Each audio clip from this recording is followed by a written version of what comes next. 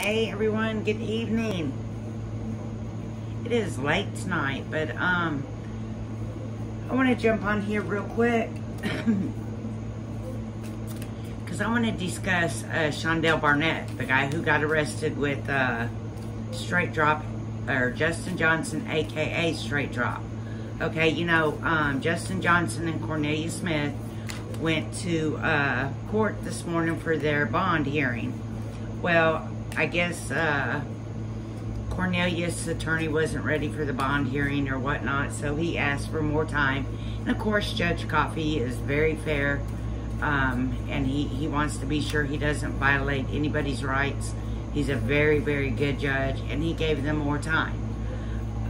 Also, Judge Coffey don't play neither. But they gave him more time. Well, if you'll go back a month ago to the reading I did on straight drop and Cornelia Smith, where I did the reading on them and their attorneys, if you notice, I talk about Shundale Barnett. And I talk about where I went and I checked the warrant status out on him again. And his picture was taken off. His mugshot was taken down, okay?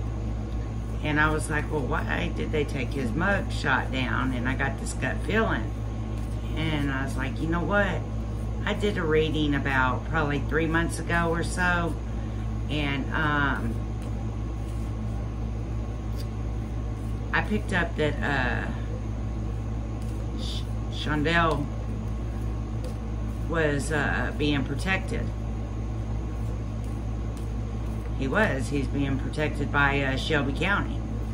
So, let me explain to you.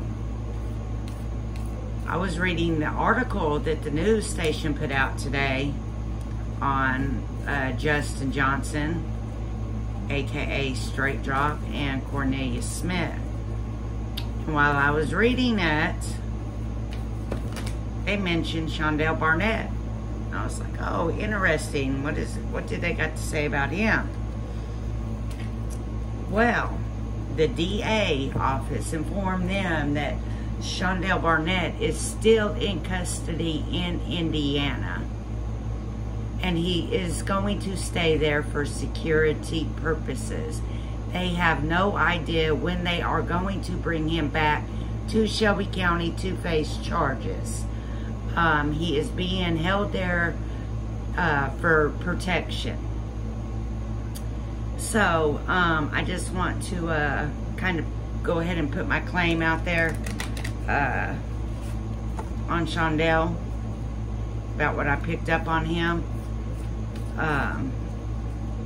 Wow. So,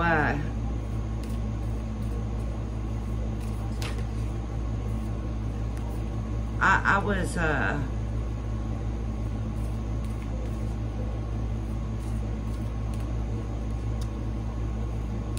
really, you know, I just had, when I had seen that they took his mugshot down off of that warrant, and you know, the at-large always bothered me anyway with his warrant. When they first put his warrant out there, his address is at-large. They know his address. If it's in Dallas, if it's in Indiana, if it's in bumfucked Egypt, they know that man's address, okay? I can get online and get his address where he last lived, okay? So you know they can. So that always bothered me, the at-large. You know, I was like, no, they're not wanting folks to actually really just, this is being put out there just for, you know, some kind of shady-ass shit that they're doing. And, you know, that first reading that I did on him, you know, I picked up that he was being protected, you know. Shelby County had him, and that's where he was. He was being protected by him. And then, bam, that article came out today, said that he was still in the Indiana jail. He was going to stay in the Indiana jail. They had no idea when he would be brought back here for safety, security purposes. So, you can bet your sweet bottom that if this goes to trial, he is going to testify.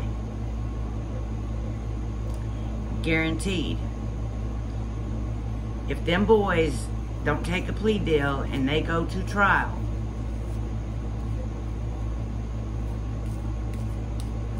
you can see Barnett on that stand. He's going to testify. So I just wanted to put that claim out there.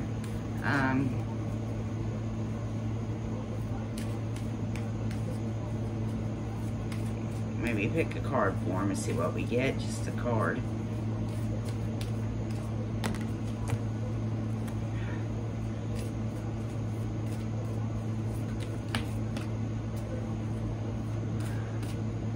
These dang cards keep coming out.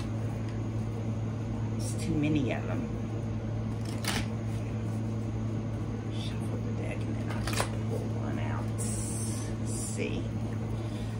Just pull one out.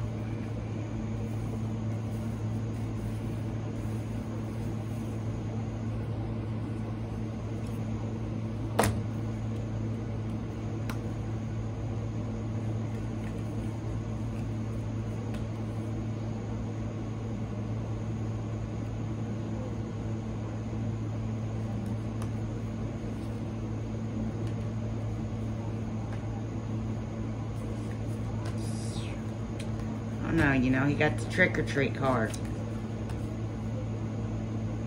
So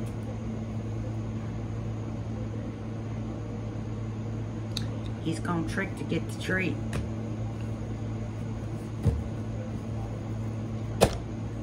So Shundale Barnett is locked up in Indiana. He's not out on the run. He's not out on the loose. That's just some shady ass shit that Shelby County did with that warrant. And I had put that out there a couple months ago, whatnot. Then I came back and did that one reading with Justin Johnson and Cornelius Smith on the on their attorneys and them. And that's where I mentioned Barnett, Shundale, and his warrant, and you know, the shady shit that was going on there. Either somebody in Shelby County was helping him, or he was helping Shelby County, and we know he's helping Shelby County. Okay, so he will not be brought back here anytime soon. He is being kept for his own safekeeping. That right there should tell you everything you might need to know on this case. Peace, love, and light, guys.